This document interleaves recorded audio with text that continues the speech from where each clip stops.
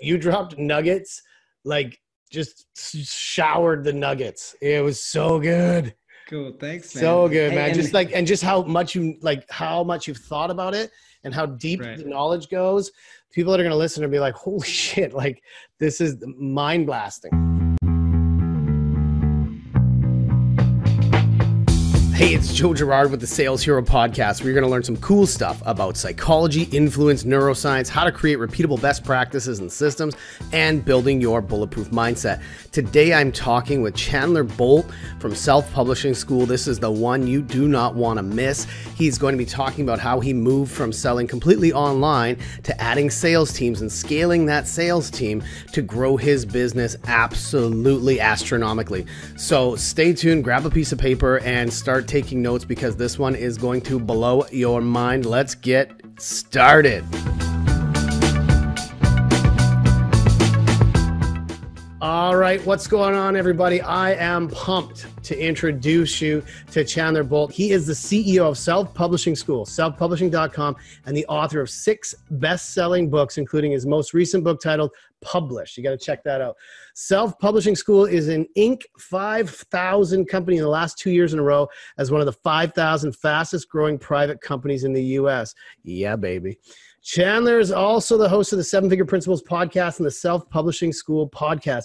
Through his books, podcasts, YouTube channels, and Self-Publishing School, he's helped thousands of people write their first book. I love following what you're doing. I love what you've been up to, man, just the journey that you've been on. And I know that right now, based on everything that's going on, is the exact perfect time to write a book. So welcome to the podcast, brother. Hey, Joe, great to be here. Love what you're doing. I just love your style, man. Thanks, brother. And how personable you are, how genuine, authentic you are. And so it's really great to be here. My dude, awesome, man. It's exciting to have you. I mean, we haven't done too much of the podcast stuff in the last little while. And when you you reached out, I'm like, oh man, let's kick this thing up a notch. So I'm pumped. So I want to start, we're going to keep it pretty casual. As you know, my style is not anything other than that. But I want to kind of start and say, tell me about your journey with, what were you doing before you started doing all this stuff? What's the journey been like? And where are you thinking of going with this stuff? And if you can sprinkle in a little bit of sales juiciness in there. Oh my gosh. Yeah, we'll love it, baby. Sure. Yeah. Let's rock and roll.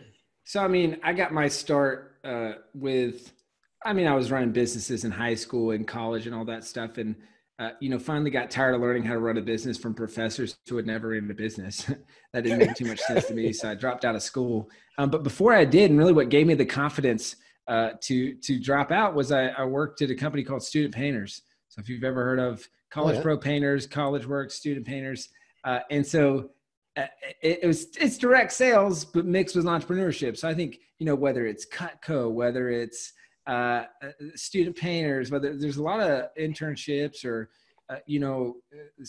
direct sales type roles like that I think is one of the best things that you can ever do when you're first getting started. Now, the big difference is if you want to strictly do sales, I think Cutco, and there's some other companies as well, are like, we hire a decent amount from Family Heritage, or not Family Heritage, Southwestern Consulting or Southwestern Books. So like door-to-door book sales. Yeah. And then they use that as a recruiting arm for their Family Heritage Life. And so we hire from kind of all those places. But for me, it was Student Painters. And so the difference though, is you learn the entrepreneurship piece as well, because you sell all the jobs and then you got to paint all the houses. So it's kind of just throw it away. Yeah, exactly. Yeah, it's not just selling and then delivering a great product. Like, hey, here are these amazing knives, or here are these books, or here's whatever. You got to come back and deliver. So that was a crash course. And really it was the Navy SEALs kind of, crash course or the Navy SEALs equivalent of Hell Week. It was that, but for business, but for 7 months. Love it. I mean, and it was just sending through the ringer. So when we started our sales organization, Self-Publishing School, we've always been really, really good at marketing. And so everything we did in the early days, that we had no sales. We sold strictly via marketing, webinars, email marketing, all that stuff. But then eventually we said, hey, we want to go a little bit more up market, and to get students better results, they need to have, like, we had a coaching product and we had a non-coaching product, and the coaching product was kicking the poo out of everything else from a results perspective. So it's like, all right, cool. We're not going to sell anything that doesn't have baked in accountability and support with our team. So we're going to raise prices and increase like that kind of the level of support that we're giving people. So naturally that, higher ASV, or there's like a bajillion different ways to say that same acronym, but AOV, ASV, whatever you want to call it. So, I mean, that warranted a sales team. So one of the first things for me was, I was very intentional about, I wanted to hire a rep. I started with 2 reps, but then as we scaled our team, I was very intentional. I want a rep from each direct sales company that I can find, because then you're tapping into a talent vein, right? So like hired one from Student Painters, hired one from College Pro, hired one from Southwestern Books, hired gym sales, like, different stuff like that. We still don't have our Cutco person. So if you're listening, Cutco right? Cutco, let's rock and roll, baby.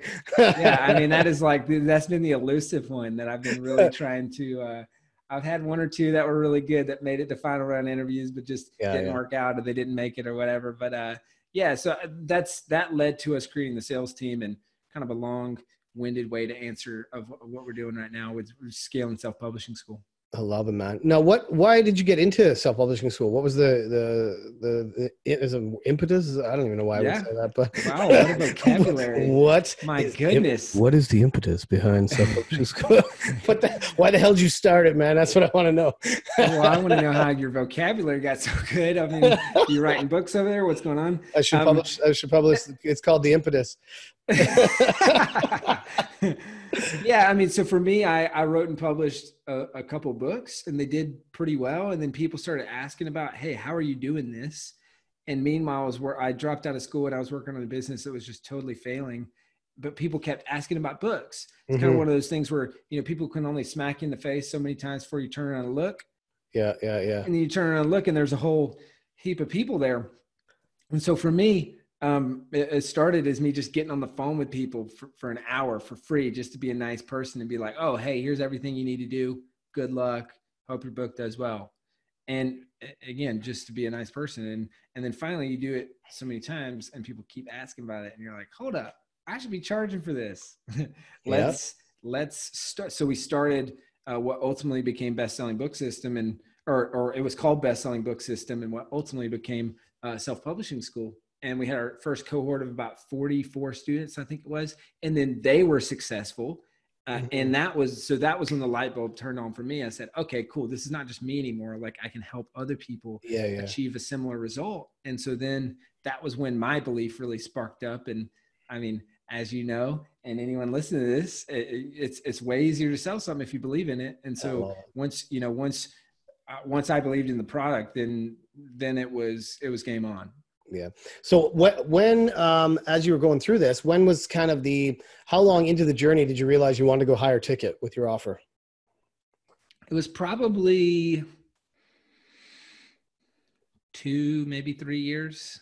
Okay. So it was mainly online selling, the marketing funnels, the sales funnels. And then did you have 100%. You have more support team kind of selling if people needed help? Yeah. And actually we didn't even do much of that. We did launches. And we also did webinars, and we've just always really been good at marketing. And it was, it was $1,000 or $2,000 price point. So, I mean, I think we did like 1.1 million the first year. We did, I want to say 2.1 the second year, and then maybe 2.8 the third. And I think it was right about somewhere in there. I said, hey, I'm going to hire my first salespeople. And then we did that. And then we just slowly started kind of fully changing the model. Yeah. And now your model is primarily just all that, right?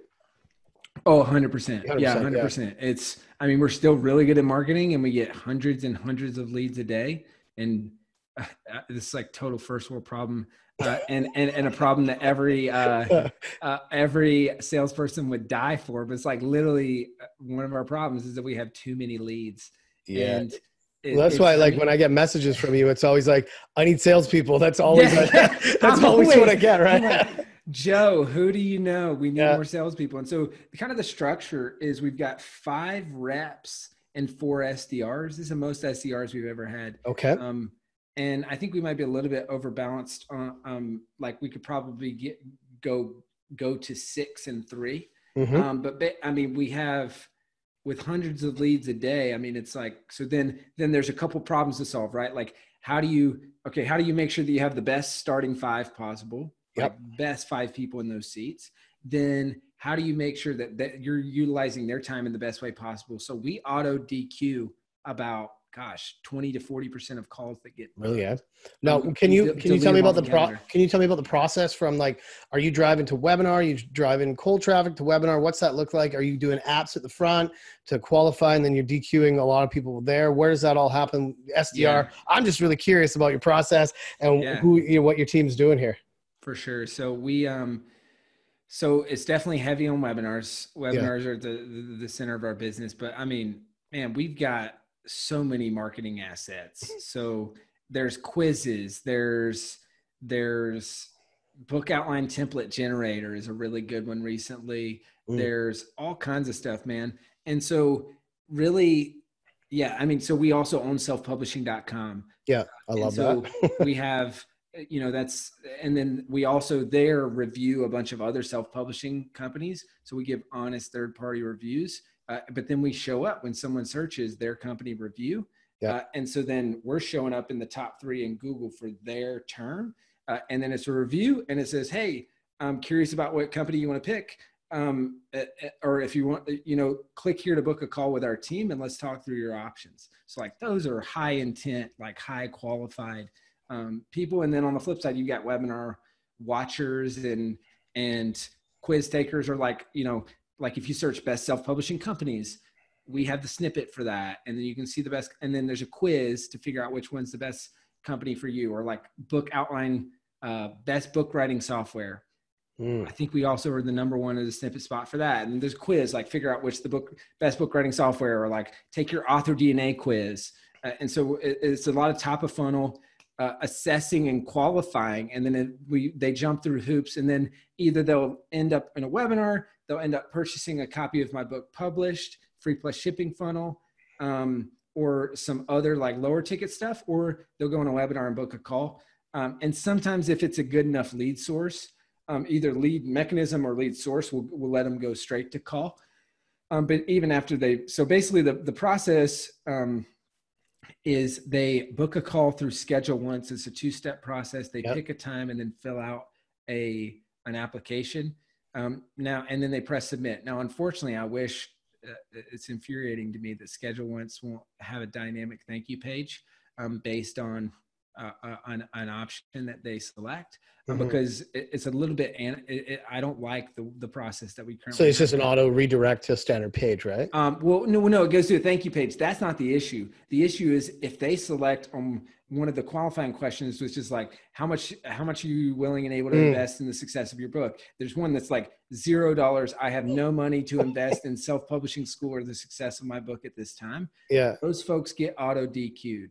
We call it auto disqualified. And so basically what happens is on the back end, we've got like a bunch of stuff kind of like duct taped together. And basically it'll get, if they select that, it'll get deleted off the sales rep's calendar.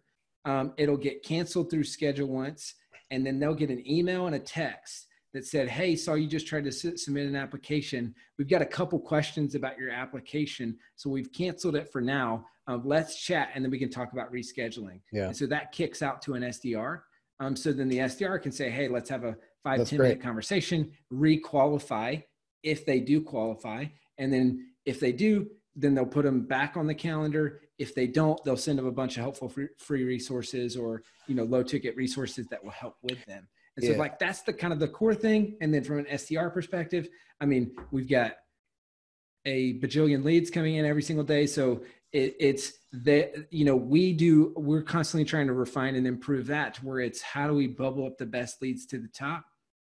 And that is, SQLs, MQLs, recency, lead source, all that stuff. And then we bucket those out per SDR, and we'll have like 45-minute webinar watchers, or like one of our good buckets. Or if they did the free plus shipping of my book published, like those are some. So, I mean, we practice what we preach. It's like use books to grow your business. Like that's literally exactly what we're doing. And so there's that. And so then they SDRs call down a list that's in an ideal world, the hottest leads at the top and the most recent leads at the top, so that they have hopefully a higher call to connect ratio, and so that they can connect and then set the sales reps. I love it, man. You're mentioning thank you page. I'm just curious, what does the thank you page say? Yeah, so the thank you page, there's a video, and it's a video explanation of me setting expectations for the call. So it's like, I think I asked them to do 3 things. It's, hey, number 1, if you haven't watched the webinar, there's a link right below this. Watch the webinar before your call. What is it? Number 2, make sure this is in your calendar. It doesn't matter if this is if you got a digital calendar, if you got a physical calendar, whatever you got to do. Write it on your hand.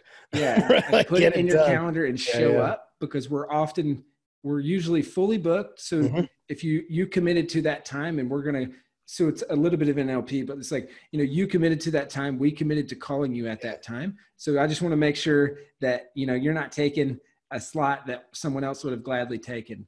So make sure that you show up. And I'm wondering about, sorry, keep going. No, I was going to say, and then I think there's a third thing. I'm not remembering right now, but I know that below the video, it's like, there's edifying things like on entrepreneur.com or Business Insider. There's a podcast episode. There's customer testimonials, all that stuff, objection specific ish. And so then that's there. And I want to say, like, the third thing, I mentioned, like, hey, on this call, you're going to have an opportunity to enroll in self-publishing school. If you decide to do so, like, if you decide on that call, I think I mentioned this, you'll save money on the cost of the program. And then one thing that we also do is we send what we call a pre-frame video. And this automatically happens. And it comes from the rep and from their email. And it's, hey, check this out before your call. And there's a picture of the video. And then that's them introducing themselves, as well as setting expectations for the call there. So they've already gotten to know each other before they hop on the call. I love it. One of the thoughts, I was talking to somebody about this the other day, is, as I'm hearing you talk about, if you're doing DQ right at the gates, maybe have something on that thank you page that says, hey, here's why you might not qualify for a call.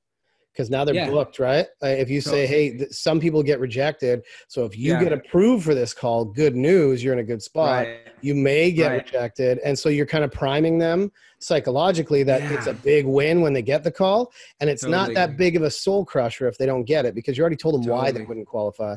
Yeah, we went back and forth. It's like, how do you confuse the least amount of people? Yeah. And also piss off the least amount of people. Yeah. And so I think we've been like kind of back and forth between like, and so one of the things I'll say on the webinar that kind of sets it up a little bit, but to be honest, I don't think we found the perfect solution to this specific problem, is I'll just say, hey, we have about 3,000 people every month apply to work with us. We only accept a handful of those people, roughly about 8%. The acceptance rates for Harvard's about 5 to 6%. So you could say that it's almost as hard to get into self-publishing school as which is, I love that. See, right? I love that. I wish more people did edify this. And there's social proof, and it's 100% true. And like we DQ and we send away a bunch of people. So we're trying to, and I think this is what will continue to evolve in our sales process, is having it more and more like a selection process versus, and so as we just continue to tighten this up, it's becoming more and more like, okay, and that's in the expectation setting piece. In the first 5 minutes of the call for the rep is, if you qualify to work with us, and if you're a fit, we'll talk about what that looks like. So really kind of like push versus pull. I love it. Selling and consultative selling. Yeah, I mean, I remember a few years ago you posted something on looking for salespeople, and that was you posted a video, and I know with your backdrop there and talking about what you were looking for in salespeople, and you really set that tone of like, what your expectations were for the quality and sort of the intention, the authenticity, and that's what it was really struck me as, like, this is something that not everybody's doing, and there's a lot of confusion in hiring salespeople, and there's a lot of weirdness in it, and you probably have had some crazy application. You want to talk about maybe talk about some of the great people that you've been able to bring on, and maybe a couple like war stories of like, oh my God, I can't believe that happened. Because this is, I want to juxtapose those things, man. Yeah. I mean, my philosophy, and I've said this for years, is don't be a salesy weirdo. That's the original quote to me. No, I'm just kidding. I know you made that up, and I copied it, and I made a poster, and so deal with it. Oh man, no, I'm just messing. Yeah, I mean, I think we've learned a lot of hard lessons along the way, and then also been very fortunate to hire great people, man. I Yeah. mean, we have a very rigorous sales process or interview process. I mean, it's just we send people through the ringer, and Can you describe I that a think, bit? yeah, of course. Without giving it, don't give it any secrets, but just describe it. Yeah, and so I've got, and what might be helpful for people as well is I've got two videos on my YouTube channel, Seven Figure Principles Show. One is how to hire your first salesperson, and the other one is the A-player hiring process. So like those two will be super helpful. The long and short of it is, I mean, it's attitudinal hiring, so behavior-based hiring. It's also, so there's screening, interview, there's kind of more there's like your focus interview, there's a top grading interview, and then a lot of cases we want to hear them take some calls, and so we'll send them some calls and hear how they take calls and like stuff like that, and so we just kind of send people through the ringer from that standpoint, so that we make sure we really nail the hiring process. And then I would say one of the things we've learned, and I think this can be a bit counterintuitive for some people, is like, I try not to hire from the internet marketing industry. I try to hire outside of that if at all possible. And I think a lot of times the reps that are like, I'm an amazing high ticket closer. And I was just going to ask you about, what do you think about all this one call closer, high ticket closer? I just call it the sales. I call it sales bro mentality. It's just really all these people that it's brutal, right? It's brutal. It's cutthroat. It's boiler room mentality. And it's those people aren't going to fit. Like they'll be out really quick because it's a consultative sales process and we care about the success of our students. So it's crazy, not like, right? It's a wild concept. And then when you care about them, they send you more customers. Yeah. Like, it's crazy, right? Flywheel, right? Yeah. But so I think just the whole high ticket closer, like most of it's BS, and people say they're making a bunch of money. They're not. It's a boiler room, like churn and burn mentality. Mm-hmm. And you look under the hood and you've got people promising like, oh, you're going to come here and make 200 grand your first year. And it's like, oh, your average tenure of a rep is 9 months because you're churning people out, and they made money 2 months, really good money for two of those 9 months. They just extrapolated that, saying that 1 month that was good could have been 5 years of this. You're like, no, I made nothing. So you get enamored by that, and that's certainly happened to me multiple times, and then you just don't make that mistake again. And so I want people that are humble, hungry, and smart, and that are not in the internet marketing industry. They wouldn't call themselves a high ticket closer, any of that crap.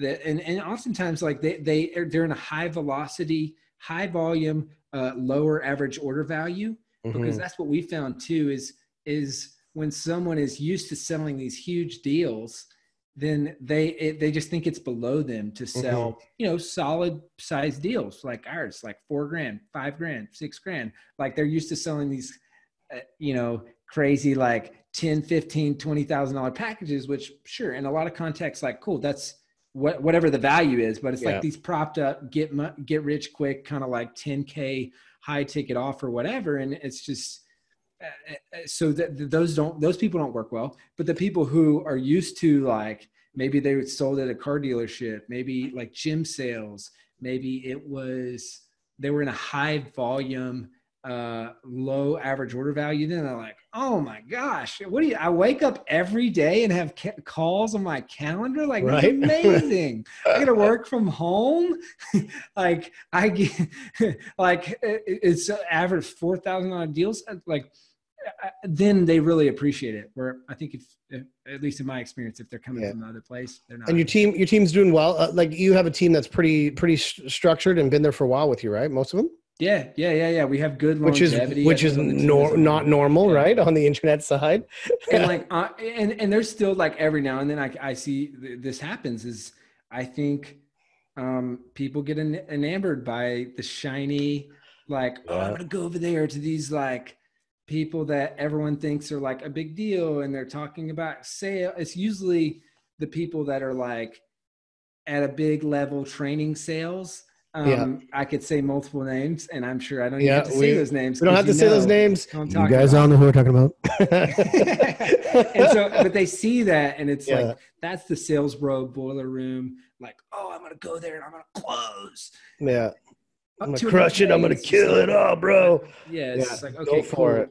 Look, those folks aren't going to last. They're looking at the 1 year. They're looking at the 2-year timeline. And that's what I think the biggest mistake a lot of people in general make, entrepreneurs make, leaders make, and also salespeople. It's like they look on too short of a horizon, and it's like the grass is always greener, kind of free agent mentality, which I think really, like, sometimes we've lost some really talented people to that exact thing. It's like, hey, look, the grass isn't greener. Well, it's just like anything. It's especially right now, we talk about what's happening around the world. People are, we talked about before we jumped on here, the idea of pivoting.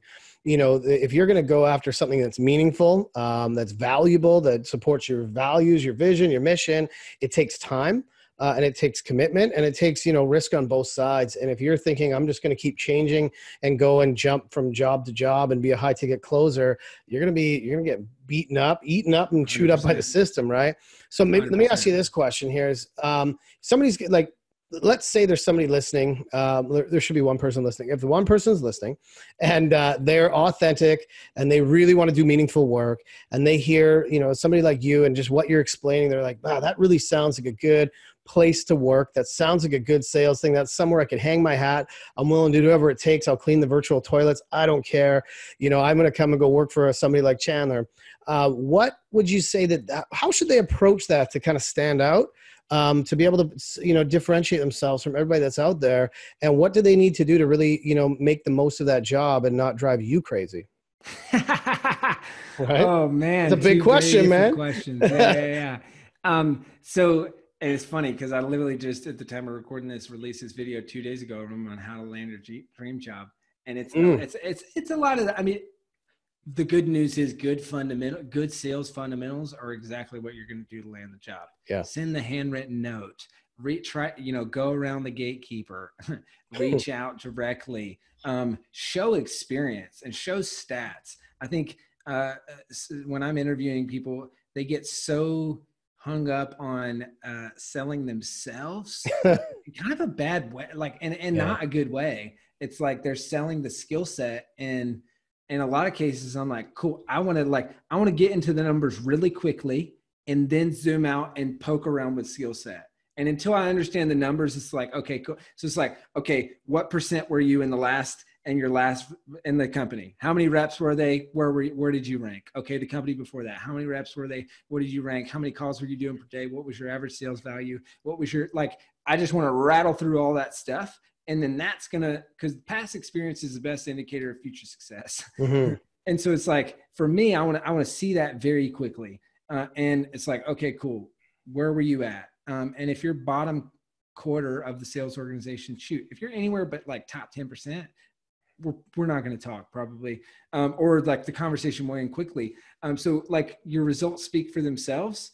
I don't like when people speak poorly about the previous organization. That's usually a sign that it was a them problem, not the organization problem. And so I'm going to be the person that they're speaking poorly about. You're the next one. Yeah. Yeah. And so well, you failed them. Yeah. Without exception, that's been something. And then to answer your second part of your question, how do you keep from driving me or the sales manager crazy is be a team player, man. It's like, the people who come in like that, which we've been fortunate to have some really good ones. It's just like, I want to make the team win. I'm going to be competitive, but supportive. I'm going to challenge everyone to get better. And I'm going to bring an energy and a level of excellence. And what we call best is the standard. It's one of our core values. It's like, I'm going to bring a standard, and I'm going to be a standard setter and a standard raiser, and not someone